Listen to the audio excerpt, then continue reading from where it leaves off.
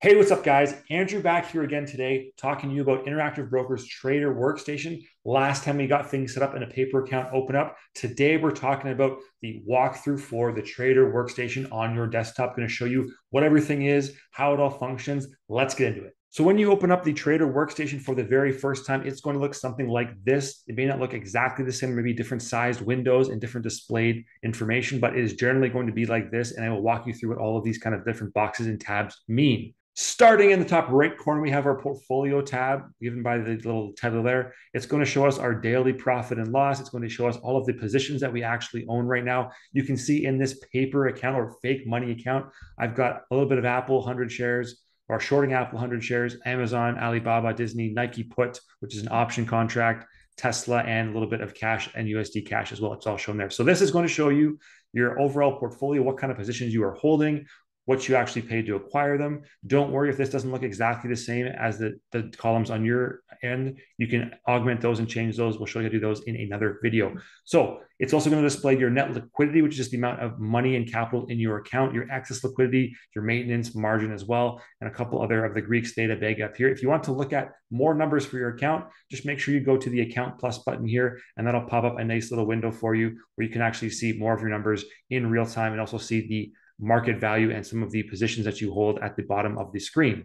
Below the portfolio tab, you actually have a stock chart showing some data for Tesla right now and a 1-year line chart, along with some volume bars on the bottom and some RSI, which is a technical analysis indicator on the bottom, along with some lines on the graph. This will always just be your chart, and you can actually move this around, resize it. I'll show you that in a second. But you can buy and sell from the chart. Click in these buttons here. And we're not going to get too far into this right now, just showing you exactly what everything is and what its focus is. This is where you see the actual data of the chart. And just remember, if you don't have market data subscriptions on for Interactive Brokers, which is feeding you live data in real time, you will not get up-to-date information on this. It will be 15 minutes delayed in your paper account, which I'm guessing if you're just starting off will be the case for yourself. Below the actual stock chart, you will have a news for the market, news for the portfolio, news for individual companies. If the news you want to be for the entire market, you click market. If you want it for anything in your portfolio at the top here, you click portfolio. And if you want to do anything that is company specific, you can actually type in company news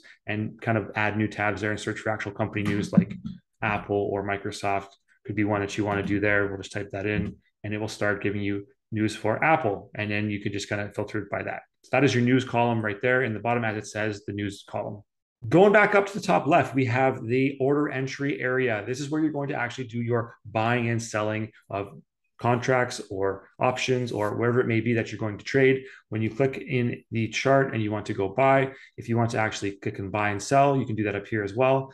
Buying is blue, selling is red on the Trader Workstation, and it's going to give you a couple of different things here. The bid ask mid spread is just the amount you're willing to pay or get paid for your action within the trading workstation. Your quantity of shares is how many shares or contracts you want to actually put into a trade. You have some options for your type of order, and you also have the price, so you can go in and actually update the price as well.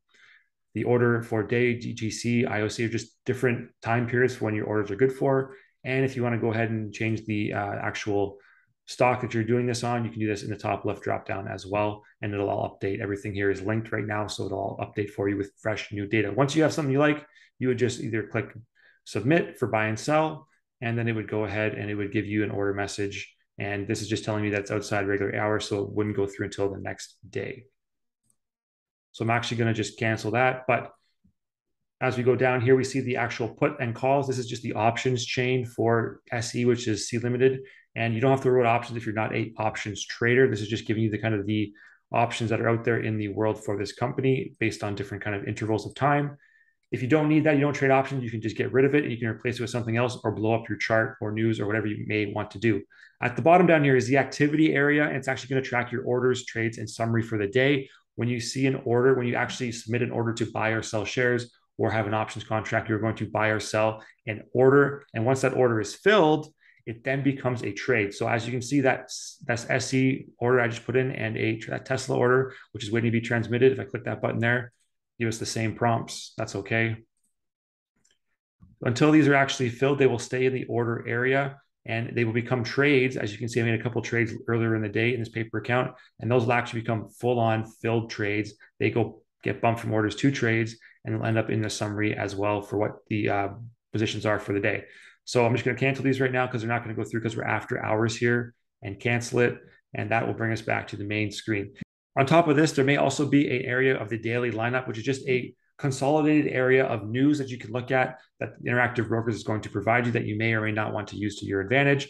Again, there's the top 10 news stories. It will give you a little negative or positive for what is their impact and effect on the market. It will give you some of the bigger kind of equities, the foreign exchange equities, and give you analyst upgrades and downgrades, plus an earning calendar for kind of earnings or options expiries, things of that nature will be listed in the earnings calendar as well.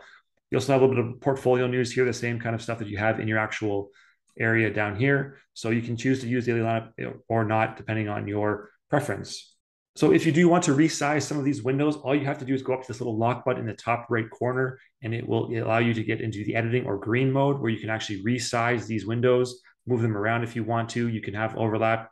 You never used to be able to do that. It has since been updated in the platform. You used to have these grid kind of covered at all times as well, but you can move them around, reshape them, rejig them, whatever you want to do, and just have them laid out to your preference, move them wherever you want to go. And once you're done, finally, all you'd have to do is click the lock button to lock them, save the changes, or discard or cancel, whichever you want to do.